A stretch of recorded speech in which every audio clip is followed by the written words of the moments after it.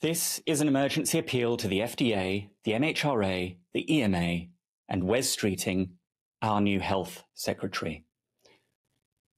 Every day, around 50 people die from colorectal cancer in the UK. That's around 18,000 per year. In the US, around 50,000 will die, with it being the leading cause of cancer deaths in men under 50. Globally, approximately 1 million people will perish this year as a result of this dreadful disease. Despite this global health pandemic having lasted for centuries, very little gains have been made to improve survival for advanced colorectal cancer patients, with fewer than 10% of them surviving for more than 5 years. Incidence of diagnosis continues to increase at especially alarming rates for those of us younger than 50. I'm Samuel John. I'm 41 years old and live with my 2 young children and partner in southeast London. I also have stage 4 colorectal cancer and have lived with it for more than 3 years. In this time, I've had almost every treatment option available. Yet despite my best efforts, the cancer is still continuing to grow. At this rate, I may not live long enough to see my boys off for their first days at school. There has very recently been a new immunotherapy drug combination that has been through early phase trials in the US that has shown extremely promising results. MMRP colorectal cancer, which 95% of us patients have, has previously been unresponsive to any licensed immunotherapy drugs, and for advanced cases, only very modestly responsive to any chemotherapy drugs that are currently on the market. Excitingly, this is the first multi-checkpoint inhibition immunotherapy drug which has shown any durable efficacy in MMRP colorectal cancers.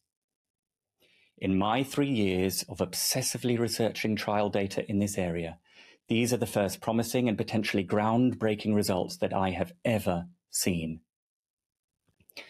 If this drug gets to market quickly, it could save tens of thousands of lives.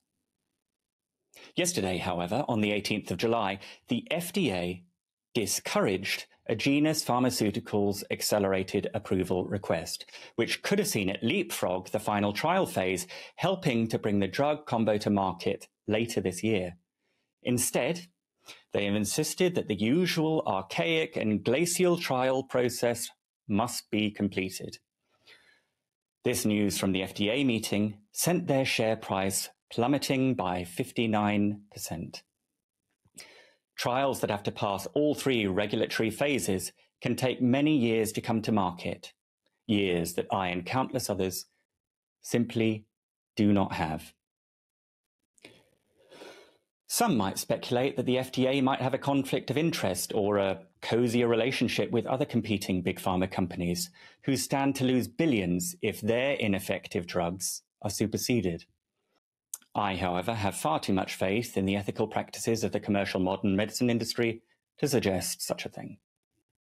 For too long, third-party not-for-profits and government health bodies have not intervened to lubricate and expedite the inhumane clinical trials process where there is an urgent and substantial patient need.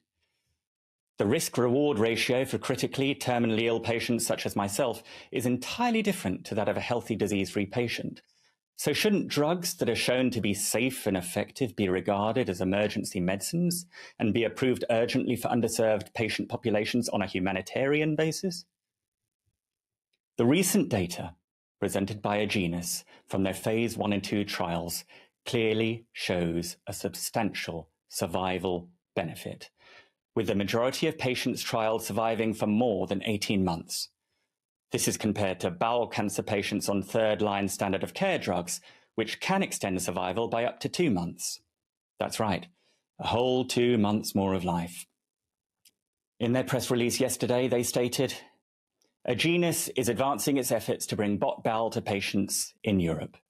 Engagements with the European Regulatory Authority to explore registration paths are scheduled for later this summer.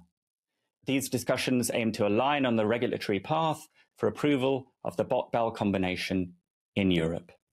I implore you, Wes Streeting, the MHRA, the European Medicines Agency, to sit up and take notice of these startling data and proactively engage with Agenus, helping to bring this drug combination to license in Europe and the UK within the next few months.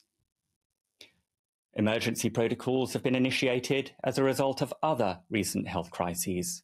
Why not for this one? The historic and ongoing pandemic of our time. This needs to be approved with the steadfast urgency that it warrants, so more people like me aren't having their lives cut short, just as they're beginning. Please see the data and press releases for yourself using the links I've pasted below, and let me know what you think. Time is a luxury that I and many others now have in very short supply. Thank you for listening.